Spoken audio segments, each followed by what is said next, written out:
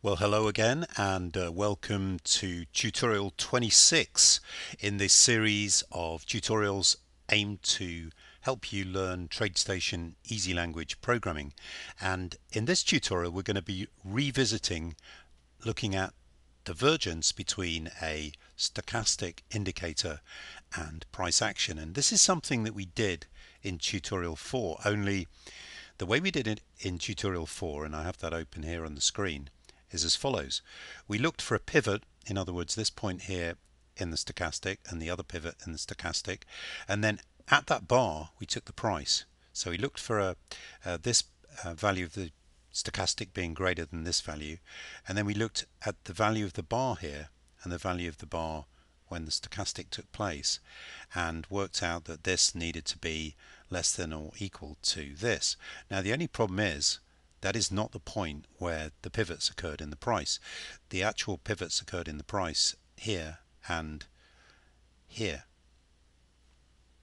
depending on how you work out pivots. So what we're going to do, and just to show you some other examples of that, have a presentation here, and you can see again that the stochastic pivot here occurred just, I think, slightly before the price. And if we draw some lines here, you'll see the price pivots occurring up here on the stochastic when the stochastic pivot actually occurred here, and the price pivot occurred on this bar here when the stochastic pivot occurred a little later. And this is a made-up example, but I'm sure it's perfectly possible that an indicator could have its pivots actually after and before the pivots on the price. So what we're going to do in this tutorial, and just to go to Tradestation here, is create a program that will use the actual values at the pivots rather than just assuming that the pivots in the indicator, in this case the stochastic, and the price occur at exactly the same time. Okay, so this is the program, and when applied we should see something that looks a little bit like this. You can see the divergence there occurring between the stochastic and the price, and the program draws a little line. So let's just go through the program in more detail. The first thing we do is we calculate the stochastic just using the standard Tradestation stochastic function, and then we look to see if pivots have occurred in the price, and this is using the pivot function, standard Tradestation function here, 1 meaning the most recent pivot and 2 meaning the one that was before that. And the length we look is defined by length here, which we have set up as an input at the top. And what we've said, if this is not equal to -1, that means that basically a pivot has occurred. Or it doesn't mean basically a pivot has occurred, it means a pivot has occurred within the length number of bars. And so we've said that if that is true, condition 3 is true. If the not the most recent, the one before that is true, condition 4 is true.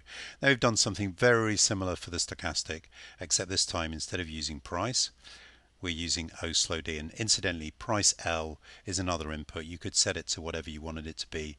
At the moment it's set to low. O slow D is calculated by the Tradestation stochastic function.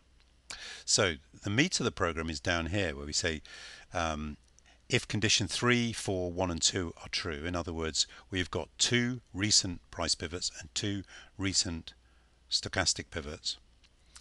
But those pivots may not necessarily be near each other. So what we've done is introduce this concept of bar tolerance.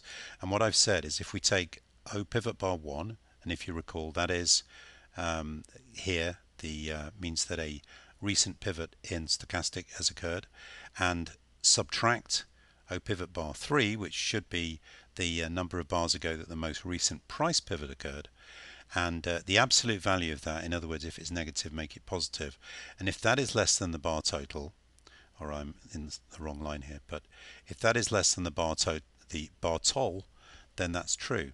And we've done the same thing for O pivot bar 2, which is the number of bars ago that the second most recent stochastic pivot occurred, less the O pivot bar 4, which is the number of bars ago when the second most recent price pivot occurred. If that is less than bar tolerance, And then what we're saying here is either O pivot bar 3 is equal to the right strength or O pivot bar 1 is equal to the right strength. That means that we have just discovered a pivot, and that pivot could either be in the price or it could be in the stochastic. So that's determining that we've got two pivots within tolerance of each other. What we then need to do is look for a divergence. And I should have said just up here that if you're unfamiliar with the pivot function, when it does find a pivot, it will return a couple of pieces of information. One is the value of that pivot, the other is the number of bars ago that the pivot occurred. So what we then do to look for divergence, we say that O pivot price 3 is going to be less than or equal to O pivot price 4. In other words, the most recent price is less than or equal to the previous price pivot, and the most recent pivot on the stochastic is greater than the pivot on the stochastic that came before that. And then we're just going to run this at the end of the bar using bar status 1 equals 2, and if all that lot becomes true, then we draw a line.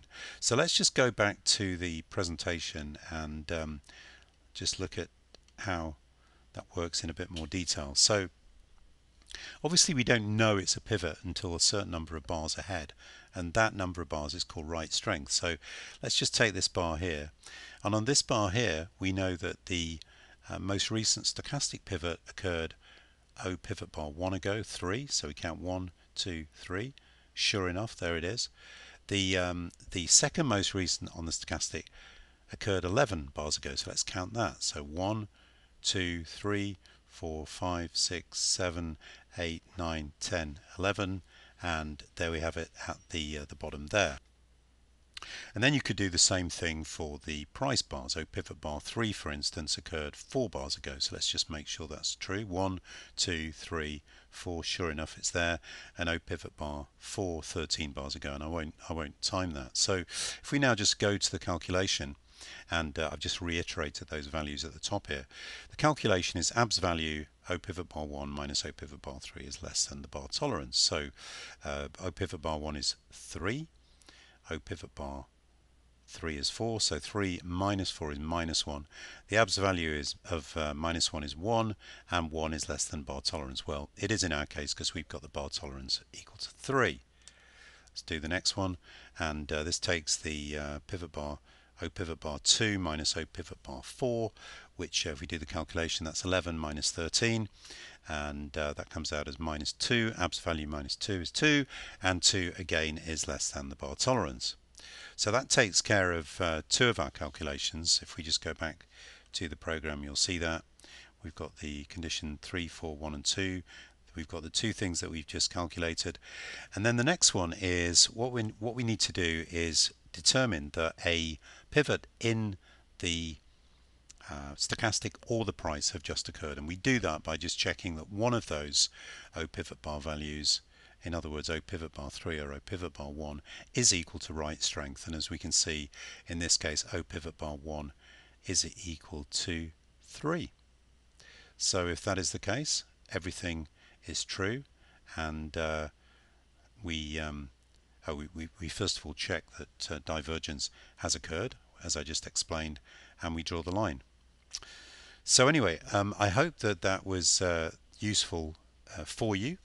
If it was, please feel free to sign up for our email list at markplex.com, and if you do that, I will be happy to email you and let you know when I create other tutorials or other information which may be of use to you.